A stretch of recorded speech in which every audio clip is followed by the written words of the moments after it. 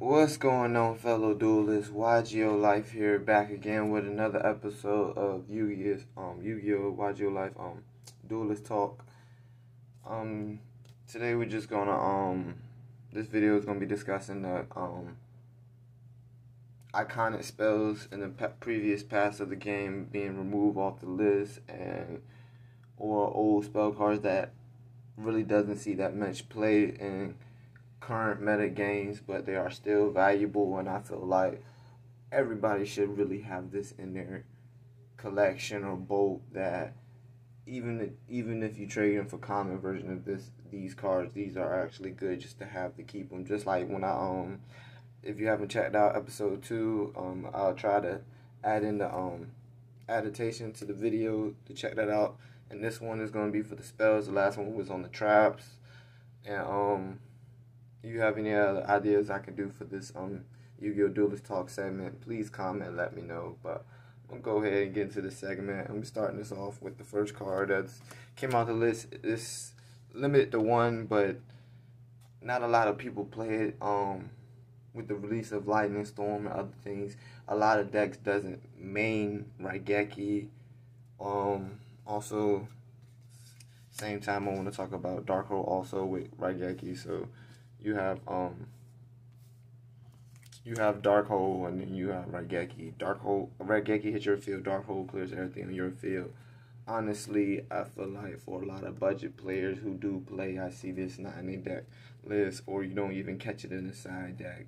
I feel like if a deck is lower than tier 3, this should be in the side or even in main, just because it very helps them out.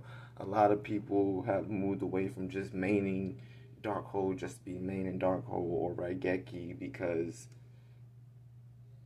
the skill level of players have gotten better with the progression of pendulums and everything else that's comes out with the game, with links and stuff, and with effects being collated, things can't be destroyed by card effects. So Dark Hole is one of the cards that can be dead and situational depending on what type of boards your opponent have, but also when you play them players that pit up them to negate boards, to have extra cards like Dark Hole for them to negate, and then play a Raigeki or Harpy Feather Duster to get rid of negates, it's very helpful. And it's just card for thoughts for duelists is just Dark Hole being at 3, but not really much seeing plays. But mind you that in this modern day, you can play any deck because of links, and Master Rule 5 is you can play synchros, and you can have 3 Dark Holes in the deck just to keep on bringing out synchros every turn each deck. If you're allowed to normal summon a tuner and special summon another monster, or special summon a tuner and summon a non-tuner monster and synchro. So you can go turn for turn, changing the play style, making the game more slower with certain stun cards on your opponent. But that's just for the monster destruction for spell cards.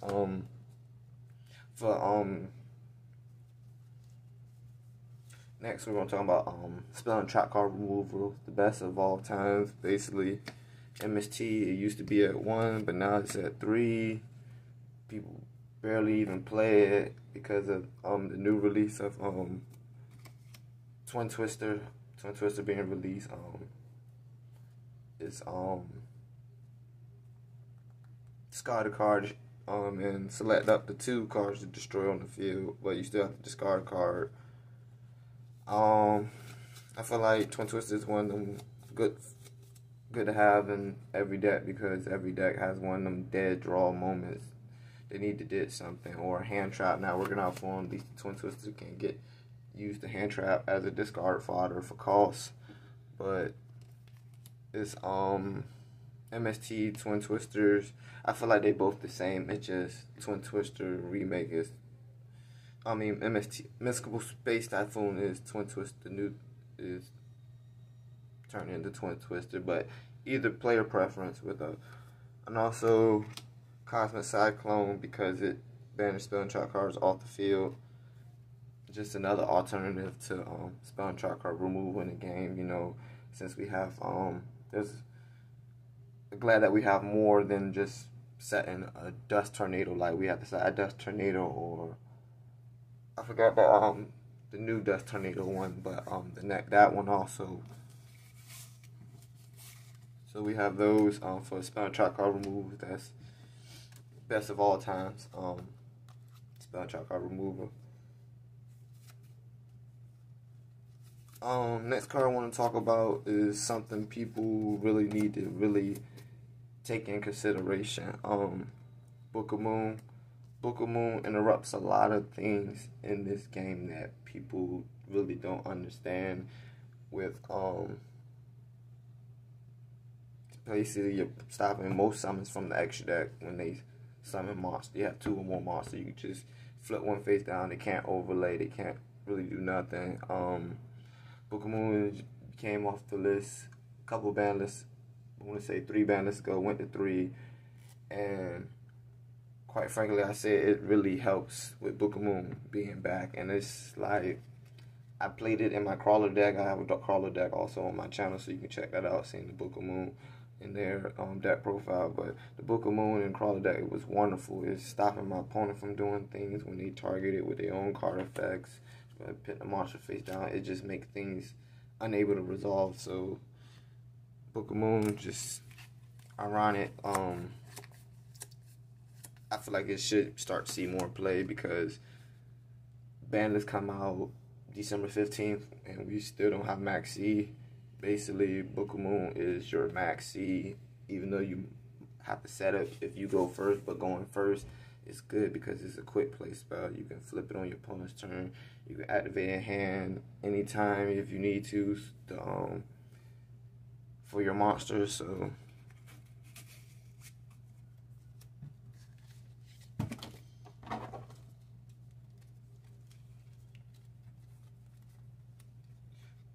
alternative to Book of Moon, it has seen more play since its release of coming out. It's people player preference. Another side deck choice, you know, Maxi's still not here, but turn all your opponent monster face down, then they draw, but they can't use them cards that they draw, so on the end phase that they draw. So you're kind of good, and it helpful. Playing around your opponent's board, but another way to put monster face down, Book Eclipse.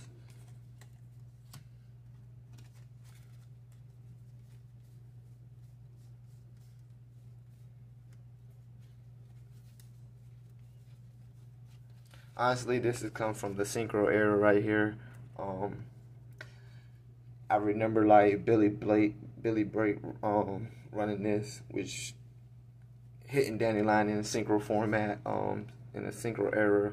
It was just like, this was crazy, like enemy controller. And the reason why I want to talk about enemy controller in this video and how good it is because change the monster battle position to negate attack, keeping you alive. It's also good. That's mediocre good. But the thing about it is, when your opponent summons a Nibiru in attack mode, so if your opponent summons Nibiru in attack mode and give you a token in defense after tributing all your monsters in these combo decks, so enemy controller in combo decks, you get the token, and if you're going second or you're able to attack that turn, you just tribute the token they give you and hit them with 3K, punishing them.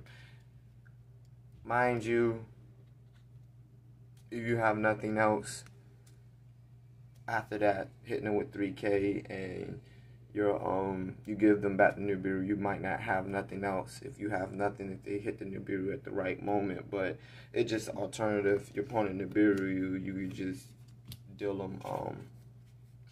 You can just deal them 3K off of their own Nibiru, so they drop Nibiru on your combo, and you enemy controller tributing the token, Nibiru token, and taking their Nibiru and swinging with 3K is quite possible. And you know,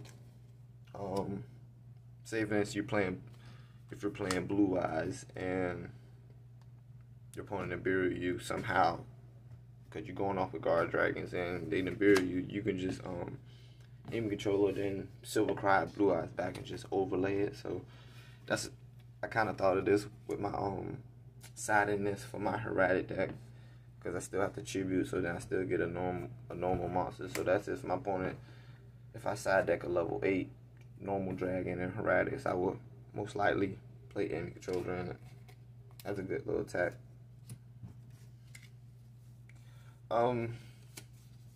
like in episode 2, I talked about Starlight Road protecting your boards. Something else that can protect your board, but at a high cost of 15 life points.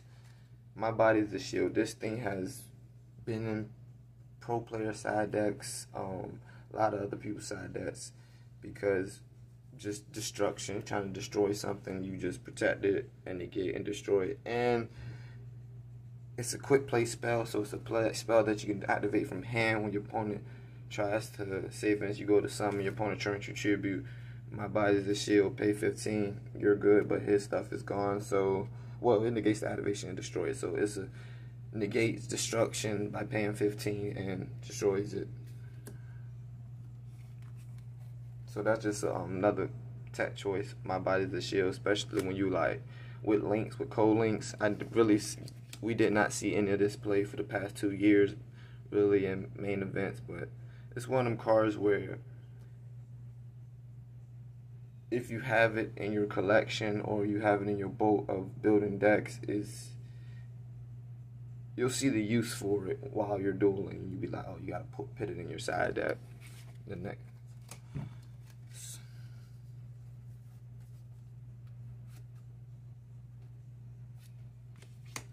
Forbidden Dress, you lose 600 attack, but it can't be destroyed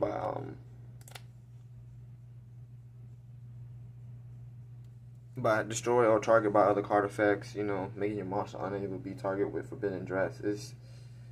It's part of the Forbidden. That's basically what it is.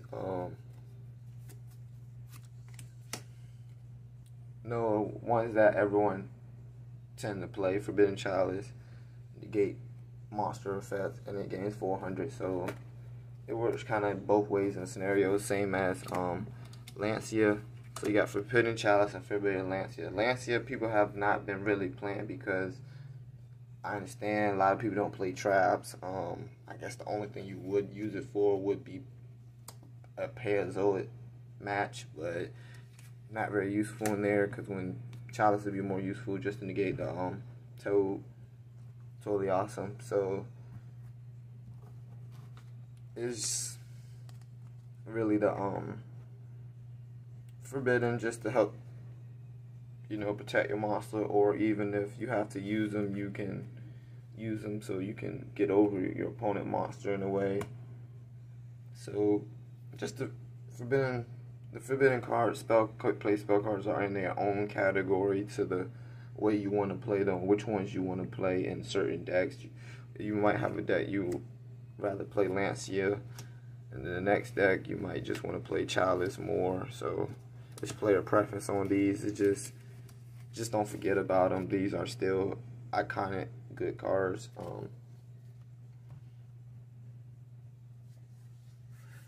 This concludes my episode 3 of Y.G.O.LYFE Duelist Talk. If you like this segment, please comment and subscribe. I still have more, way more content to give you guys to my channel and more to upload, and I would like to help see this channel grow. So if you like this, please tell me what you think in the comment section below. And this is Y.G.O.LYFE out.